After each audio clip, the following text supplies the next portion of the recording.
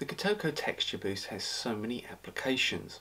Usually this is applied to pre-washed towel dried hair, however it can be used on dry hair to give extra texture and hold. It's a multifunctional product. It can give body as well as texture, depending on how you blow dry it into the hair. Think of this as an advanced sea salt spray. If you simply want to spray it in the hair and leave it to dry naturally or scrunch dry, it will give you a textured day at the beach look. However, it's also great for guys' hair.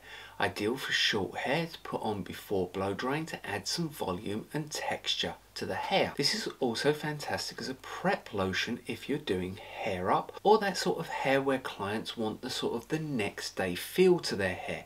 It adds a bit of volume and a bit of grip to the hair. I know that my hair always feels sort of better after a couple of days of having product on it, and this is the feel and the look that you can achieve by using this. However, it can also be used sparingly on dry hair. If you have a section where your client simply wants to redo a section or a piece where it is sticking up, using this to sort of damp the hair down and restyle it is also ideal. Once again, it is a very economical product and it goes a long way, and just make sure that you layer the product on enough. If you take the cap off and do 20 pumps,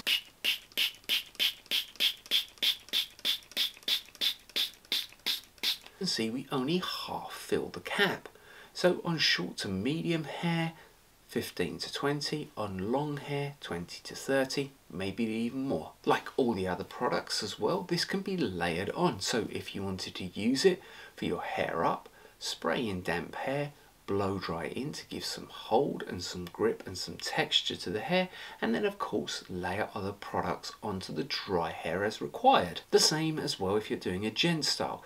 He may want to blow dry a quiff in his hair, put this onto the wet hair and blow dry in for hold and volume, and then finish off with something like the crystal clear sculpting wax. Like all the Kitoko products, it's 90% naturally derived and has a built-in UV protector.